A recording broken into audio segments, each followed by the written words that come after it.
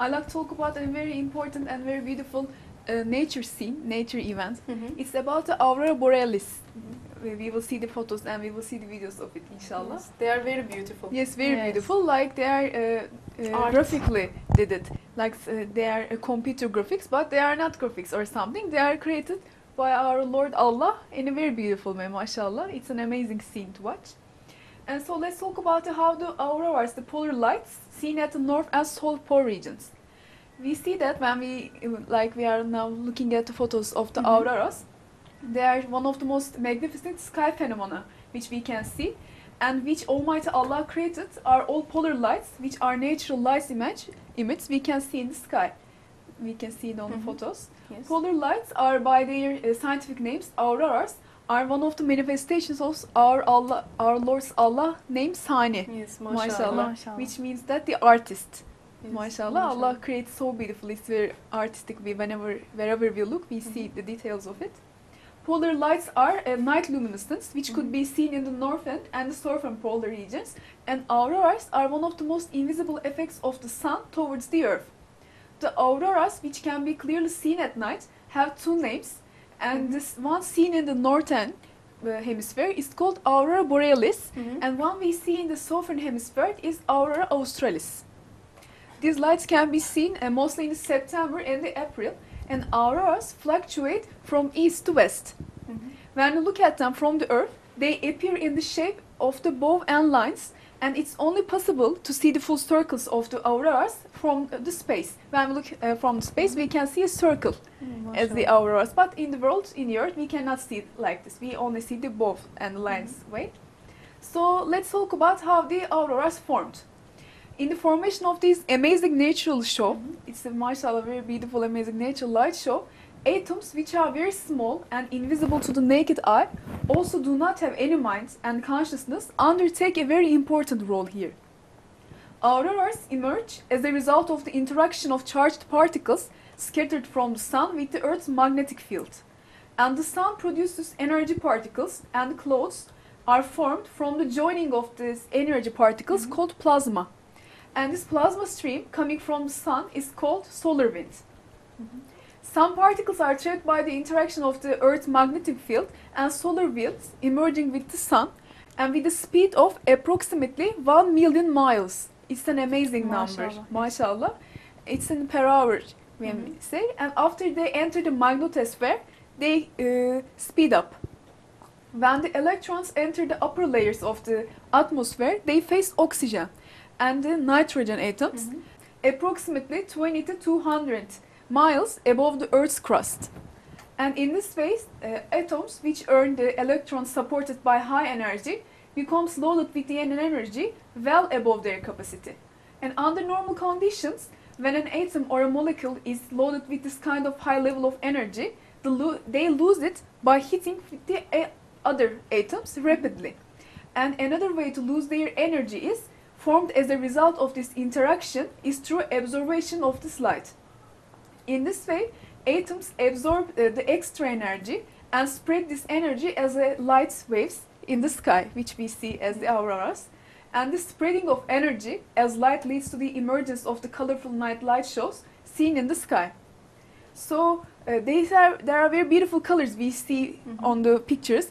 Beautiful blues, beautiful yellows and goldens and reds and the pinks. So how these colors determined? Let's talk about this. Auroras show quite similarity to the lights coming from color televisions. In the television, in the electron beams controlled by electric and magnetic fields in the image tube hits the screen and brighten it, and according to the type of this phosphorus chemical matter which covers the screen. This is how the television works. And in the lights of an aurora, the color of the light which emerges will depend on the atoms and molecules colliding with the charged particles. Oxygen atoms, which can be found on the high altitudes like 200 miles above the Earth, are quite rare, and they form a completely red aurora. And oxygen atoms found at levels of altitude of 60 miles form a most common type of green and the yellow color. And ionized atoms produce blue color and blue shades. Neutral nitrogen molecules produce red and purple colors and their shades. And auroras meet their need to fuel to form the light with the charged particles thrown from the sun. The more activity sun determines the more intense aurora become. When the times comes, sun is more activate. In these types, auroras seen more visible, more colorful. They can be determined better in this way. So there's a thing we have to emphasize, why these auroras only form in the polar regions. The formation of the auroras at the pole is connected directly to the Earth's magnetic field and the magnetic field lines which direct these lights. The particles in the solar winds can reach the Earth from sections where the magnetic field is zero, and auroras can only occur only in this place, like the polar regions where the particles can reach the Earth. And Earth's magnetic field's duty is work as a shield which protects the Earth. And from solar winds from the coming from the sun, they protect the world from the solar winds. Or else there won't be life on Earth. Yes. And Almighty Allah, our Lord, informed us about this detail in the Quran, inshallah. And I would like to read a verse about this subject. I seek refuge in Allah from the accursed Satan. We adorned the lowest heaven with lamps and guarded it. That is the decree of the Almighty, the All-Knowing. It's from the Quran, Surah Al-Fusilat, verse 12.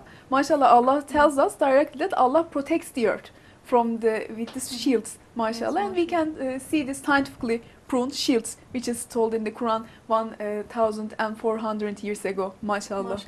And also we can see auroras also in other planets. It is observed by the Hubble telescope, and they are more strong. They are stronger than the Earth's auroras. They are in Jupiter and Saturn. Yes, and also the ones observed in the Jupiter are 1,000 times stronger, powerful than the ones observed in the Earth. And the formation of auroras on the Earth is because of solar winds. And the source of auroras on Jupiter are its satellites. MashaAllah. And it's a very beautiful visual effect. When we see it, it's like a light show. But also it has some effects to our lives.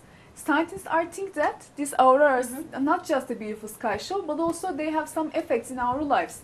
Despite their beautiful images, the benefits of the auroras produced can also be damaging phenomenon. And in 1989, in the city of Quebec in Canada, a high electric current occurred on a night when there is some intense auroras.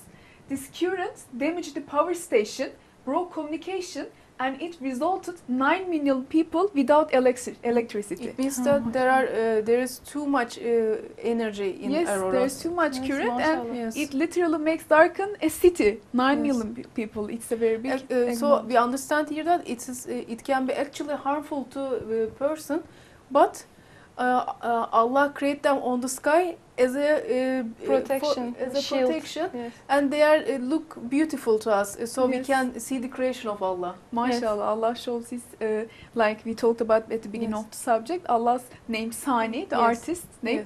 MashaAllah, Allah shows His artistry. They are also like curtains. They are waving so beautifully. MashaAllah. And also, why should it be so beautiful to watch? Yes. It can be something like black, or in another color that we cannot recognize. But it is in a color that we can see it and we like it, we enjoy it. Yes, MashaAllah, Alhamdulillah. During this aurora current can reach up to 50,000 volts and 20 million amperes. It's a very big energy we talk about here. And as a result of this high energy, in the atmosphere, our current homes also begin to increase. When the currents in our homes begin to increase and reach the 120 volts and exceeds the 15 to 30 amperes, the transmitter from the power station, which our houses are connected, will cut off the electricity. In these times, we have the blackout. Yes, because of the high energy. Yes. And we talked about, like we said, the auroras are Allah's superior creation, MashaAllah. And when we look at them, we enjoy ourselves, Alhamdulillah. Yes. And it's Allah who created the 7 heavens and of the earth, all the events taking place in the universe, such as the movement of celestial bodies like millions of years, light years away from us, and the events occurring in the sun of the rays are entering in the Earth's atmosphere, are several developments in the Earth's layers, are all under control of our Almighty Lord Allah, Alhamdulillah. And auroras are also created as a proof to help in our thinking that Allah has power over everything. Yes. MashaAllah, and encompasses all the things, and with His infinite knowledge. When we're thinking about deeply about this great truth, it's a responsibility for every human being to think about what we see. These are the manifestations of Allah, Yes. MashaAllah, and Allah created them for a reason. They are not created for no reason. Allah Yes. created them for us to see and think Yes. and thank Allah and increase our faith, MashaAllah. And I would like to read a verse from the Quran, inshallah. I seek refuge in Allah from the accursed Satan. Same number, the command descending down through all of them, so that you might know that Allah has power over all things and that Allah encompasses all things in His knowledge. It's from Surah Al-Talaq, verse 12. MashaAllah. MashaAllah.